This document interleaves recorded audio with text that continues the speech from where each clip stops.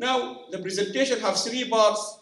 I will look through the challenges facing us globally, and I will also look into the opportunities. Whenever there are challenges, there are opportunities. The problem is, like Helen Keller said that before, whenever there is a door which is closed, because we are so, if you like, disappointed of the door which is closed, we don't look to the door which is already open somewhere else. So I always believe when there is a door which is closed, there is a door somewhere open somewhere. So tomorrow, those who they do not get the grant or the award, they should have that belief there is another door somewhere. It might be there, it might be here, it might be somewhere else. And finally, I will give some policy, because I'm coming from a policy background. I will look into global issues, global markets, because this is where people should focus. You are from India, but the market is not India. You are from China, but the market is not China. And a good example I always give, Oxford Street in London. If you come to London, Oxford Street is a global market. Languages, everything. It's not really a UK street, it's a global street. And I will give some policy as to do local for global. So quickly, I will look through global dimensions, and I will also give some example of country-specific, because you cannot just talk about global example, but you have to give some country-specific to let people understand their issues. I will also look into some issues to do with conceptualization, tourism, and I will go through analysis and some performance actions. So quickly, I will not bombard you with the methodology, but the data we have used for this presentation and others is all based on publicly available data. I always, one of the campaigners for open access, I always campaign for information to be available online. Anyone can access it from everywhere. So in the World Bank report, United Nations Development Program, UNESCO, INSEAD, which is producing innovation indicators, and so on and so forth. The problem when you're looking at the global issues, the data is not available about all countries. So if you look to most of these international organizations, including World Bank, United Nations, you can find all the set of indicators about the US or Canada or America, is all available. But when you go to a country like Ghana, Nigeria, or Barbados, you may not find all the information there. So you cannot really have a complete analysis correctly. This causes something called the quality of the data. Whenever we do analysis about the problems, we have to be aware the data is not, there is a question about the quality. And I like this Carta, and I gave you 4 examples from the US itself. If you can see here, on the top right corner, or in the bottom, where is Barack Obama was from Hawaii, 30% of Hawaii welfare information about people who are asked in the welfare department is missing. Our computer department in the UK, they were not up to date. So the issue is not just in the developing countries, but worldwide. Now, again, I will not spend time here, but if you are, I'm quite happy to share this with you. There are lots of theoretical concepts behind this talk. We also have looked into lots of companies in terms of how they use knowledge management. Because if I come to you and talk to you about the importance of knowledge management, I will have to make sure I have looked into private and public sector. And we have looked into many companies, including Starbucks. Starbucks uses knowledge management in order to achieve customer satisfaction.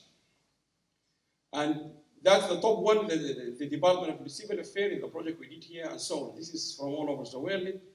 And that on the left-hand corner, the red book, is the model we created called the Smart KM model. Anyone interested, send me. I will send it to you for free, not for charge. You will get it. Now, the first issue is globalization. Many people are still in this planet confused. When I travel, they say to me, Alam, this is the information era, this is globalization era. What happened? So what happened in the world is 3 stages of development. We started with industrialization, and then we went through information revolution, and we are in the globalization revolution now. Many people think we are in the information revolution. We are not. We are in the globalization era. Information, we pass through it. Yes, we are digitalization, and we're going through it.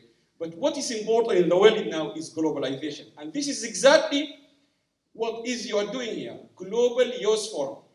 And I think this is a great idea, and I really commend you all, because really this is the issue. We need to talk global. Because we are global, we travel, we speak different languages, but this is important. We are not in the information revolution era, but we are in the globalization era. People come together, need to understand each other better. And globalization involves anything, simply anything. McDonald's is a phenomenon of globalization. Terrorism, productivity, youth, everything is globalization. Sustainability, and so on and so forth. These are our global challenges.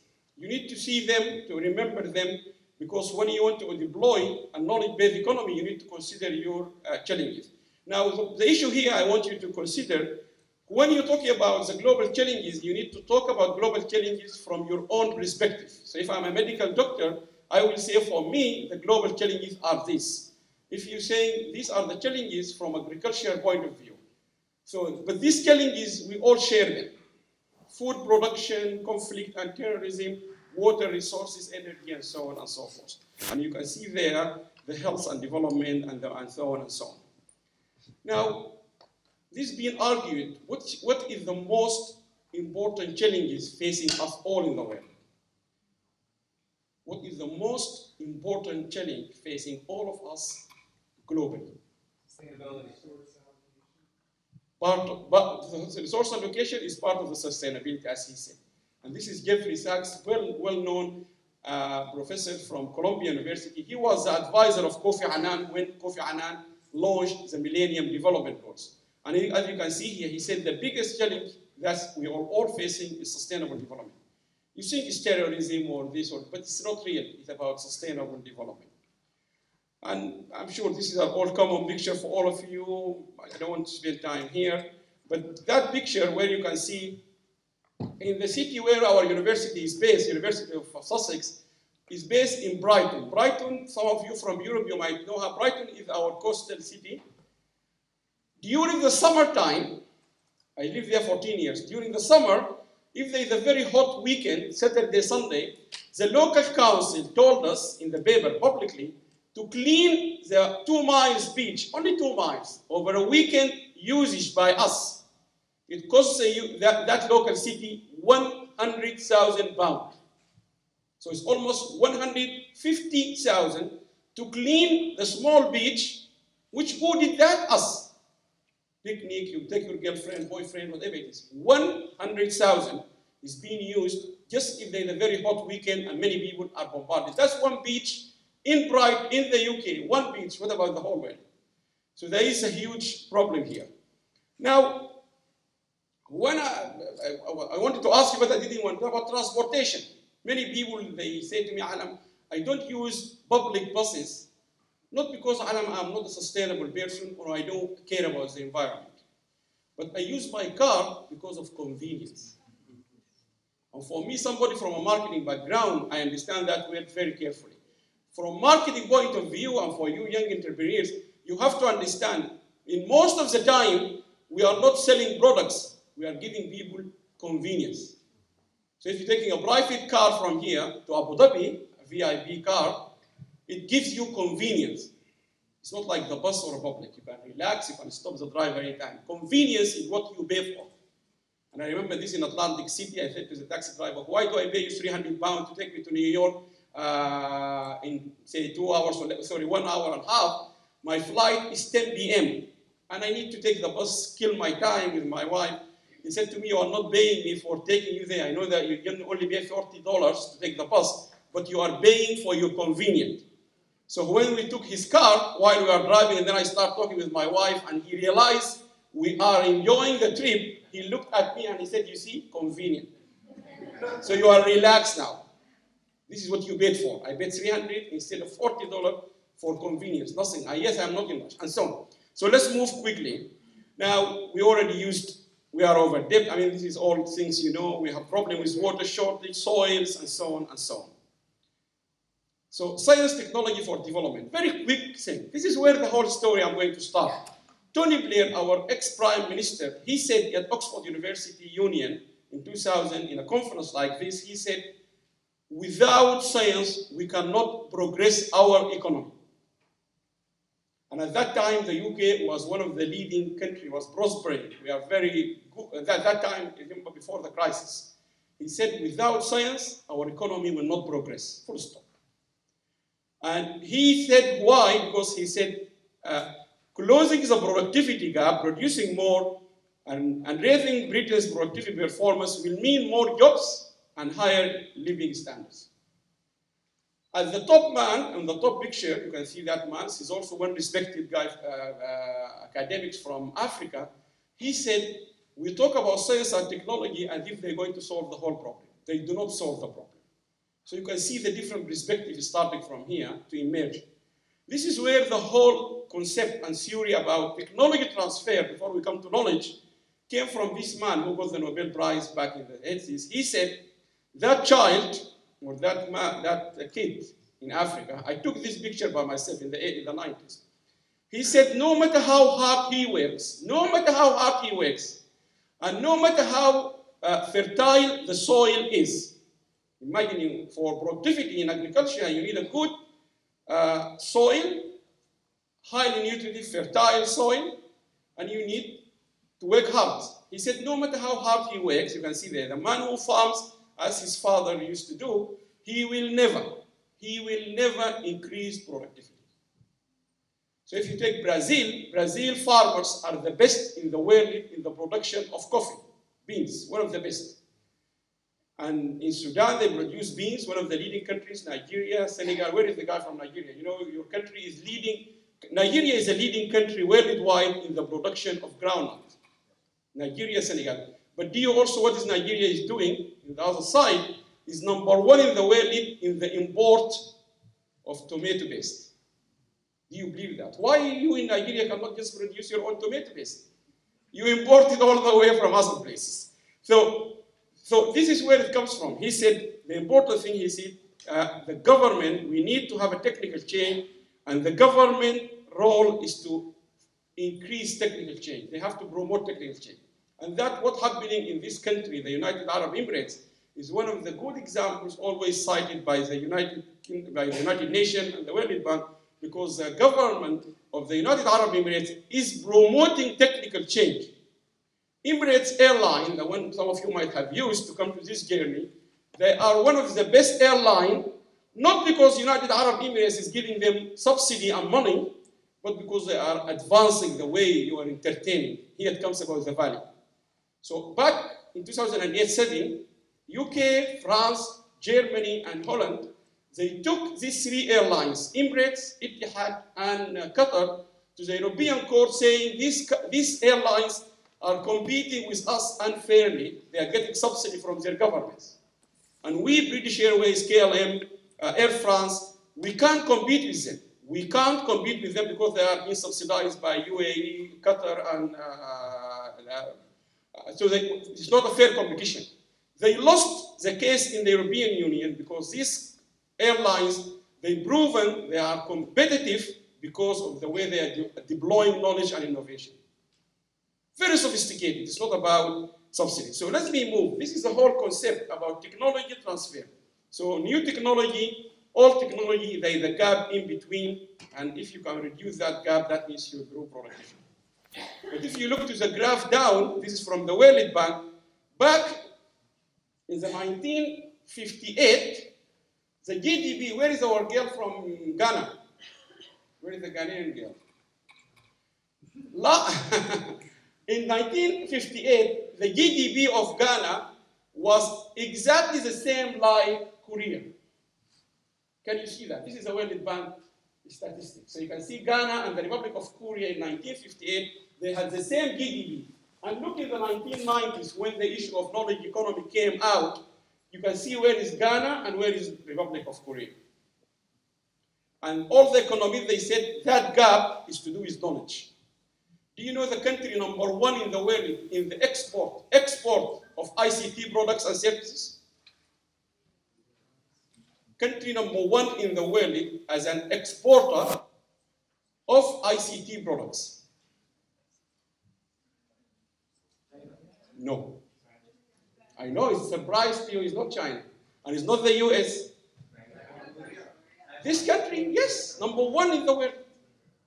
So can you see how people making money? Because it has a history of it. Now, example again from Africa, lots of the land, because we do have a problem called food. What we eat is essential. African soil is still very fertile. This is a long time ago, And again, when there are big projects done in Uganda, anyone from Uganda here, you can see the potential of reducing. If you deploy technology, it will make a big difference. But the important question I want you to take from me, one of my critical messages, every conference I talk about technology, I say to people, many people get the definitions wrong, and the correct thing is this. There's a difference between technology transfer and technology diffusion. Technology transfer is that technology is transferred, is moved. Like me, on Monday, early morning, I will be physically moving from Dubai to London. That's a physical transfer of Alam to London. But the diffusion is the spread of the technology within the community. So you have the movement, technology comes from the UK or Germany or from Malaysia to Dubai, and then you have the other part, which is the spread of this technology within the community. And all the research done, and we have done, proven the technology will not spread within the community unless you have 6, 7 factors are taken seriously. That doesn't mean any technology you transfer physically from London to Dubai will work. It will not work. And there is also another thing here. You need to consider many factors which will help you to increase the diffusion of the technology, which I will go through it shortly. This is a typical picture you can take from most African countries. Sudan, Nigeria, Ghana, most African countries. These are common pictures you can take from any agricultural land. Accessibility is a big problem. It's not like the farmers we have in England or in Germany. You can't access them. You can see the car was the flooding there because roads are very poor. You can see the level of the water on the one on the top is very low, irrigation water. They have the water, but they can't even get it to the plant.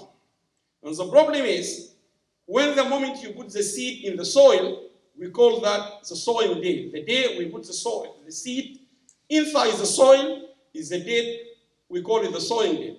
But unless the water touches the seed, we can't start counting the time which it will grow. So you put the seed today, and you will say, the sowing date, I have followed the recommendation by the science. If you have to grow your wheat on the 15th of October, and on the 15th of October, the seed is inside the soil, but actually the water touches that seed after 2 weeks. So your actual date is 2 weeks. Therefore, you cannot expect the productivity people told you. And these are all things you have to consider them. The other thing is, any technology you guys are going to introduce, and that's why you can see me very critical to some of you yesterday, you should start from someone, we call him the end user. Who is your end user? If you start from there, then you will get it right. Like your colleague, where is he? The one who was talking about love yesterday. I told him, who is the user? Is it me? He said to me, where is I call him the love guy. Where is he? So this love guy, he needs to understand who is the user of that technology. It's a brilliant idea, we exchange messages, but who is the user of that app? The same applies to you from Egypt about, and so on. Now, let's quickly go. Technology and globalization. More than 150 different definitions of globalization, unfortunately, and there's many, many things. I mean, I think I will move quickly on globalization because I already discussed, But this is a very famous quote, very famous man. This guy is a Russian-born, Syrian-trained, and Harvard economist. So he got 3 different backgrounds. He's very well known. He said, each country, India, China, Russia, whatever it is, has its own distinctive resources and stage of backwardness. So each one of us in this room, we have our own distinctive resources. And this is what I will tell you guys, the youth, you need to understand what is your distinctive resources.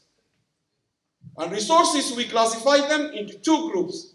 Resources which you need as essential to compete, and resources which you need to do what? To do the minimum job. So, sorry, the essential to use and the resources you need to be competitive. So we call them threshold resources, which mean for you, you should be speaking very good English. Why I'm saying English, not because I'm from Britain, but you need to communicate in English, somehow or another. Secondly, you should use software very well, reasonably. You should be able to communicate well with other people. You should stand up here, train yourself how to be a good speaker. How I'm going to give you money as an investor if I can't even It doesn't matter you shake here, but you need to convince me.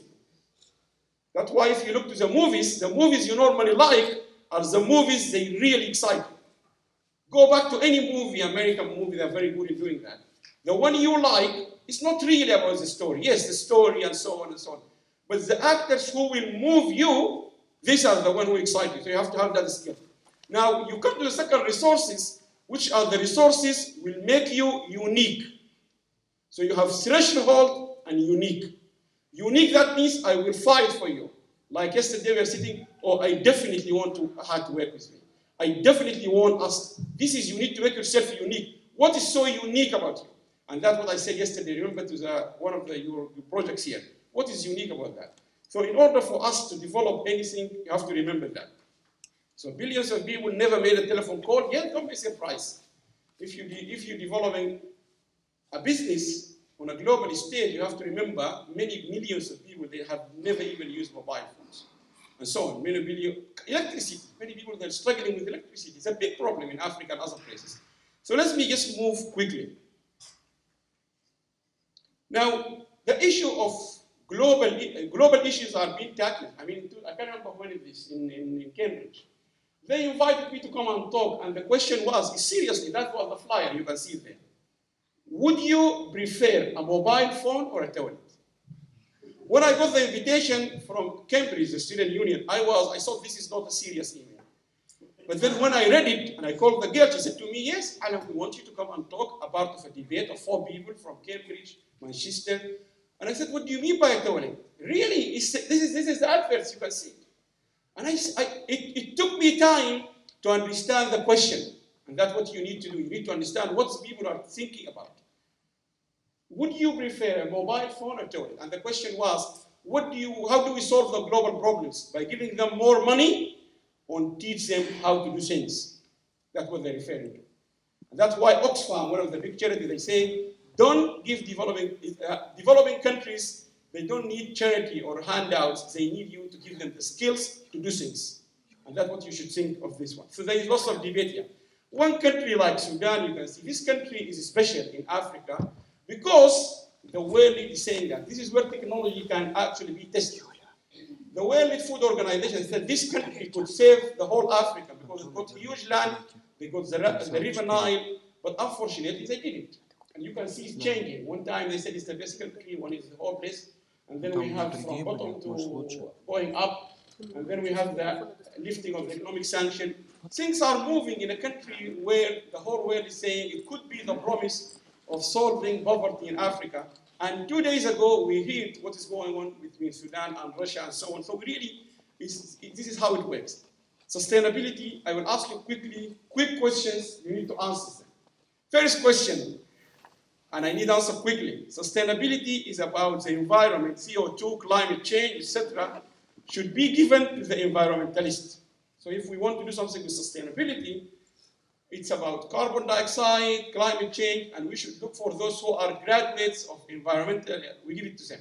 Is that true or false? If you're saying true, you stand up. If you're saying false, you will stand. If you're saying true, stand up. Don't be shy. So it's not true. It's combination, it's teamwork. Where should be both people from different parts? But my question in the exam, is it true or false? Anyone from Hungary here? Hungarian here? I went, when I was doing my MBA, we visited a big plant for Bernard Matthews producing turkey food. And the guy who was running it, he said, Bernard Matthews, he always tell him, or training him, when I ask you a question about productivity of this factory, you tell me yes or no. If you say yes, but I will say to you, thank you, I know the answer. This is how business happens. I say yes or no. Yes, it's false because it is a combination, it's a multidisciplinary process. It's about learning, teaching. It's not just about the environment and so on. Now, the second question quickly, sustainability is about development and developing countries. So people like us in UK, Australia, this is not a problem for us. True or false? False. No one true? It's false. When we went to Australia, they told us in a conference in Brisbane, Alam, you have to make your shower 5 minutes. They have something called the 5-minute shower in Australia. And I said, what is a 5-minute shower? They said, we don't have, this is a time where we have shortage of water, Australia. And we said, what does that mean? He said, when you go to the shower, make sure you only do it in 5 minutes. So you have a timer in the shower because there's no water. And people didn't believe that. In the UK, in 2000, when we had the flooding, we had some of our cities, Gloucester, at the time of Gordon Brown, is completely locked. No electricity. The water was flooding the whole system. So sustainability is not a developing country's problem, it's for everyone. Third question here, neither developed countries, developing countries can cope effectively with sustainability problems in isolation, and we have to work together. Sustainability issues can be solved by money and or software. False? But all of you yesterday, you are designing apps. So all of you are designing software to solve our problems. How is it false? It's true. Is it false or true?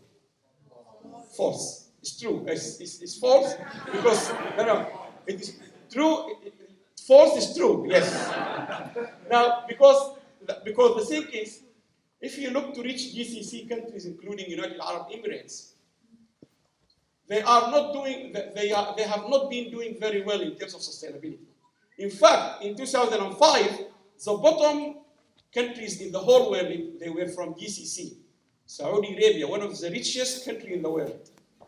UAE and Kuwait. Because sustainability is not about money. Yes, they are rich countries, but still they didn't get it right. That's why UAE implemented a program from 2005, and now they moved all the way up because of that reason. It's not about money.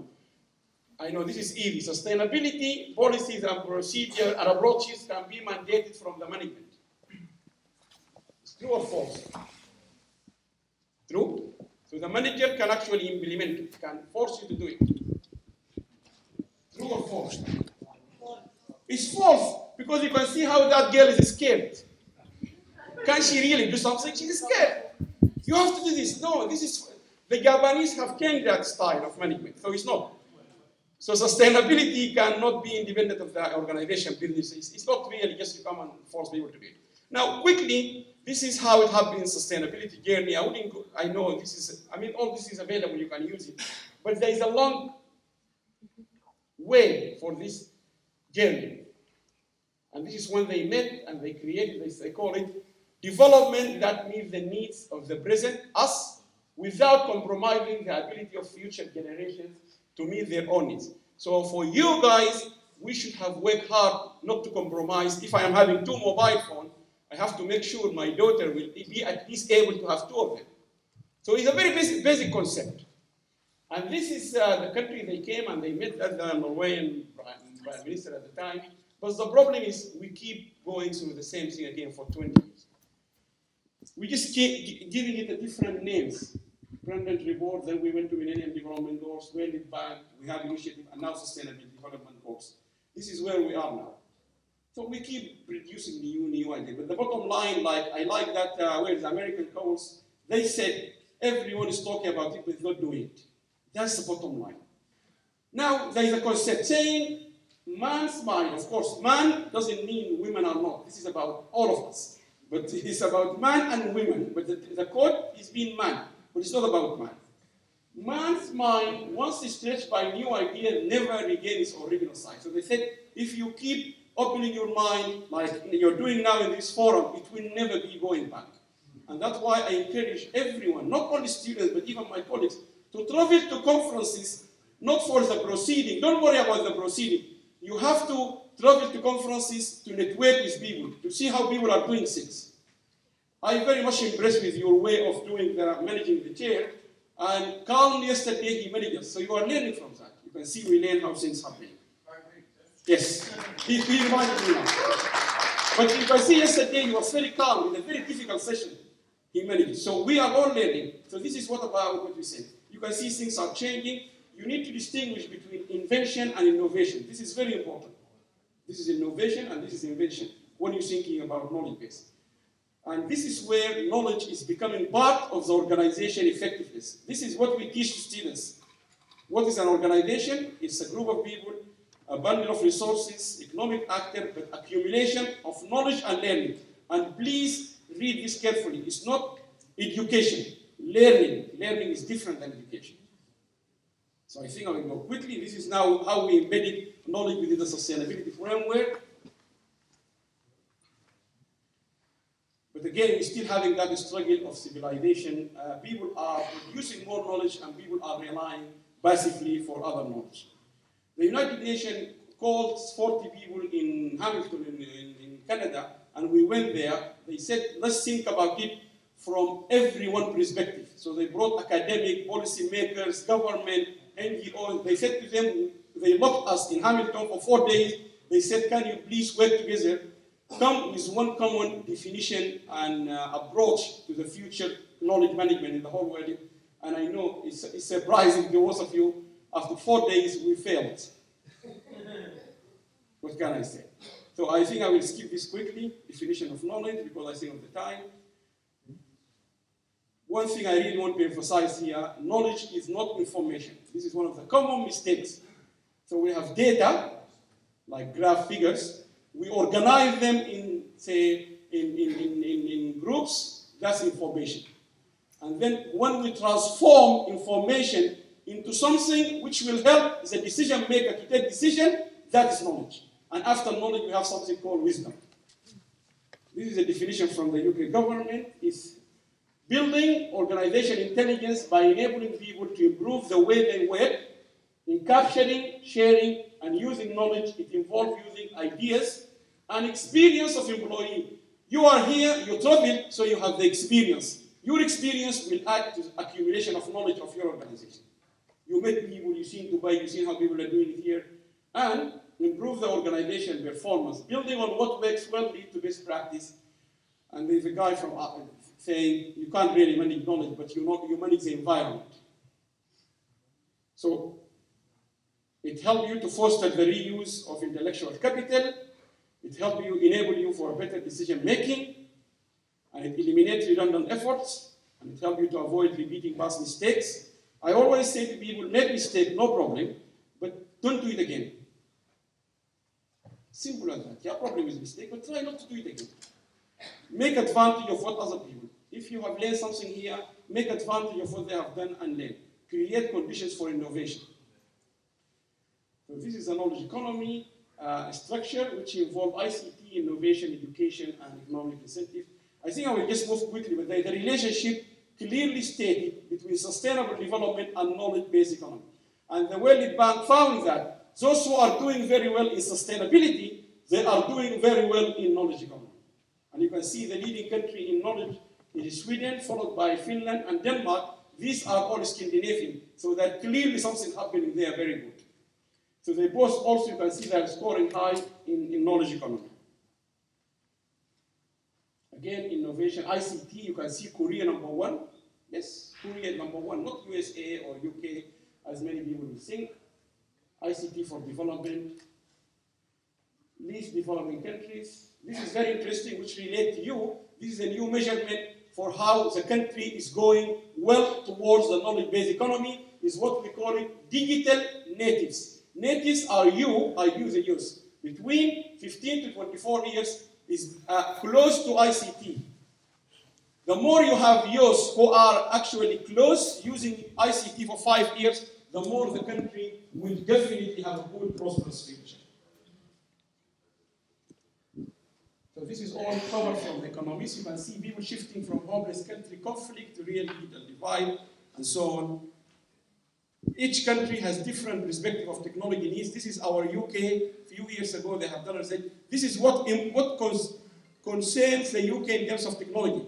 The important message here, this list should not be the example of you in UAE or India. Each country has different technological perspective and needs. The same thing for innovation and so on. One example here I will give, this coffee, you know Nestle coffee, you like Nestle coffee, right? In the past, they said, many years ago, they said, we are a good company. Where is it from, by the way? Where is Nestle coffee come from? Which country? Where?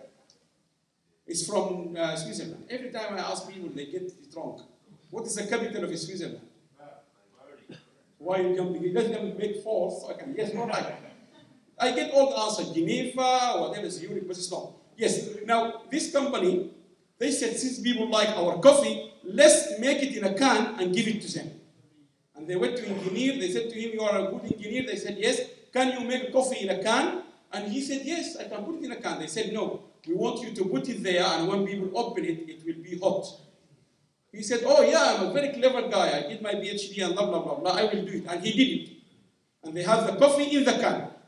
This product went to the market and it failed. Why?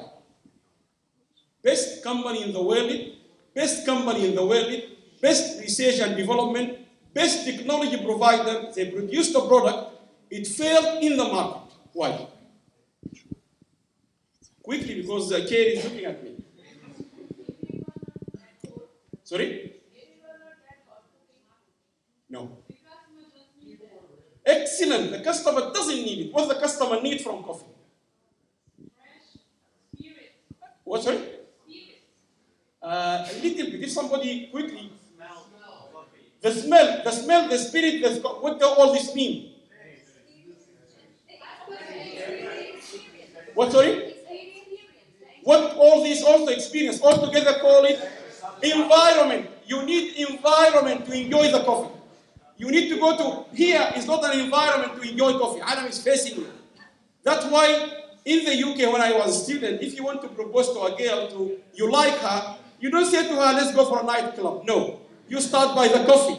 You say, can we have coffee?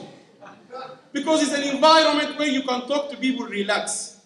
And I remember one of the managers who trained me, American on the company, he said, when you say to her, would you like to go for coffee? Say to her, would you like to go for coffee Friday night or Saturday night? That means definitely she will get that. Now, I will do. So we have to take all this in time. I think these are all statistics. I will not bombard you, but they are there to complement this presentation.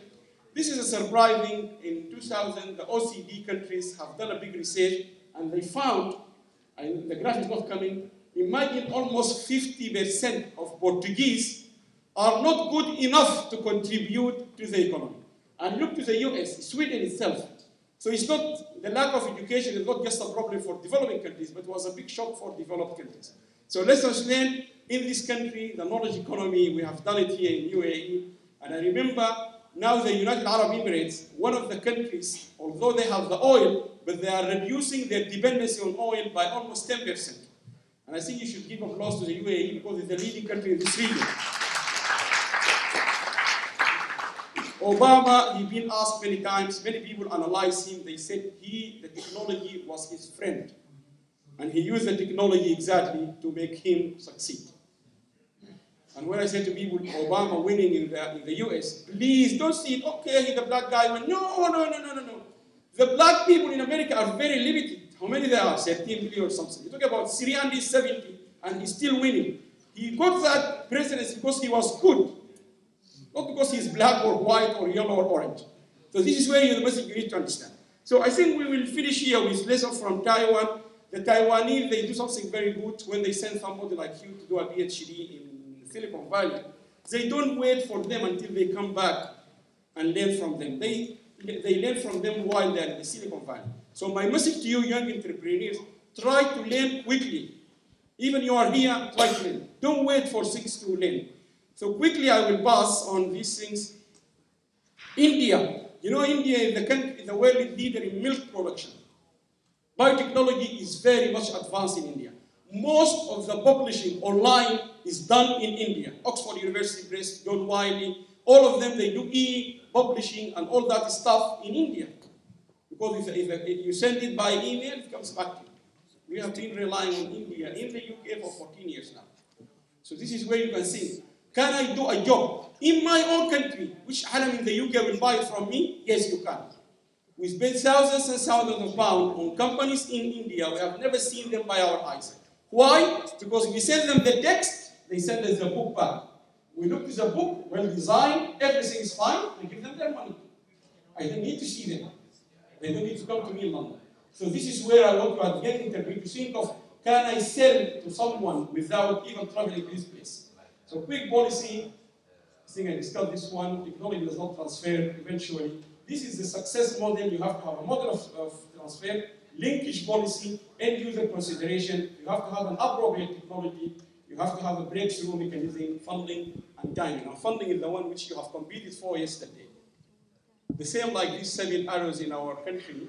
In order for them to give a magnificent view to the queen, they need to fly with a formula. If one of them is faster than the other, we don't get the shape, we don't get the nice look. And that's what you need to consider when you're doing our technology and knowledge. I think I will stop here because there will be questions. So 3 things: communication, infrastructure, and process. So you really need to understand, in order to break through, you need to have good communication skills. You need to have infrastructure. It could be laptop, it could be computer, network. Don't underestimate the importance of your networks. And you need to have a process, how I'm going to do it.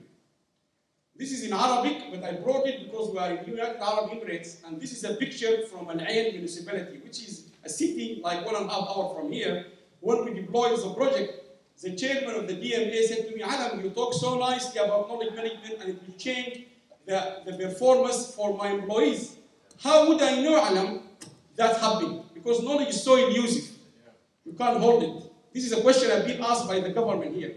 And I said to him, Your Excellency, you will know the results the day I am not training your staff, but one of the UAE national is training them confidently to produce a result. And that was the day when this guy, you train them, he is now delivering the training. Because if the day I can transfer my knowledge to him, my job is done. Then you know the job is done, and then he can train all these people. That's the result. I don't need to stay here all night. And this is a problem in many countries. So this is where I finish. Being present, you have to be present. If you really need a future at the youth, you really need to be present, which means either here, by Skype, you need to physically and mentally be with what is going on. And I think the good thing you are here. So when you go back, make sure you communicate. Don't lose communication. Read what is in your time, Alam, everything. Secondly, be good. Always try to be good. And the important thing to be good as a young entrepreneur is the ethics, which was just being told about in the first lecture. Always ask yourself, this is something good. I need to be good. I don't care whether somebody is going to charge me or not, or the government. I need to be good. I need to be kind. I need to love other people. That's what you should have. Being in touch. Email people, Facebook, anything, any social media. Being creative. Come with new idea. You need to excite people. And finally, is being global. And this is what you are doing here. Global, you're strong. Don't think of your own country. And I will finish here and happy for any questions.